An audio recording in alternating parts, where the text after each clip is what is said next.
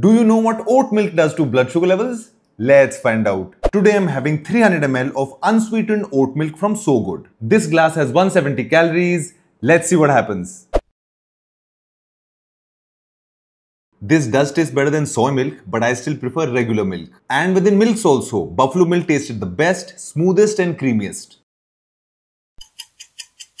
Let's see what my glucose monitor says. 36 mg increase! I cannot believe what I'm seeing. This is officially the highest glucose spike in the entire series so far, and frankly I don't think anything will beat this. Forget full cream milk and buffalo milk, which did not increase my blood sugar levels at all. When I had regular toned milk, my blood sugar levels had increased by 7 mg. This is 36. No comparison. I had a feeling that the spike will be higher than toned milk because oat milk has lesser protein compared to toned milk, and it had higher carbs also, but only 33%. Nothing to explain this massive difference. Plus this oat milk was unsweetened, so I'm really not sure what happened here. Okay, I see what happened. Oats inherently have complex carbs that digest slowly. But in order to make oat milk, processing takes place which converts these complex carbs into simple sugars like glucose. And glucose, as you know, has a glycemic index of 100, which means it gets absorbed immediately by the body. Actually, if you think about it, this is why even lactose-free milk had given a higher glucose spike as compared to toned milk at 22 mg, because the sugars in it got converted from lactose into glucose. Imagine, this is what happened when I had unsweetened oat milk. I wonder what would have happened if I added sugar to it.